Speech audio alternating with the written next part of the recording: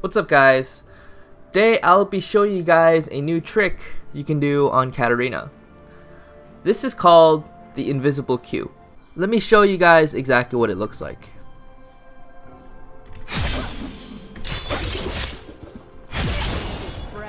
So if you saw there, you can see that the animation in which you pick up your W Dagger actually hides the Q animation. So what this trick is good for is it's a very useful tip you can do in lane. It's good for hiding the Q so that, you know, it makes it less predictable for the enemy to know where the Q dagger is gonna land. Because you know, when you throw out your combo in lane, a lot of times when you throw out that Q, they already start juking forward. So this will make it so that it's harder for them to react immediately to your Q.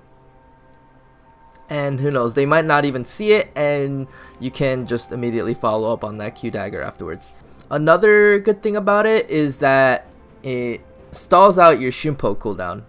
So what I mean by that is when you do your combo, you don't throw all your skills at once. You have to wait for your W to completely drop and pick up before you throw your Q out. And what that does is that your Shunpo's slowly going off cooldown, and once you pick up that W dagger, it'll be on a shorter cooldown so that you can jump in almost immediately right after. So let me show you what I mean. So when you eat WQ, you have that wait.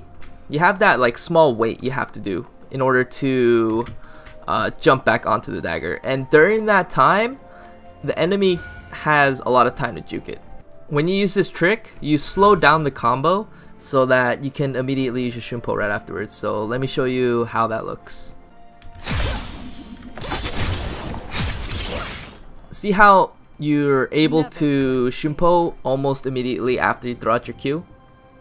So yeah, that helps in lane to kind of surprise your opponent. And this whole trick is basically to kind of hide your combo so that you're less predictable and just give them the element of surprise. And if you notice that I didn't put extra points into E, the only thing I have is the intelligence mastery that I use to mitigate the Shunpo nerfs that happen. I honestly think that 5% cooldown is like enough. So yeah, that was the trick.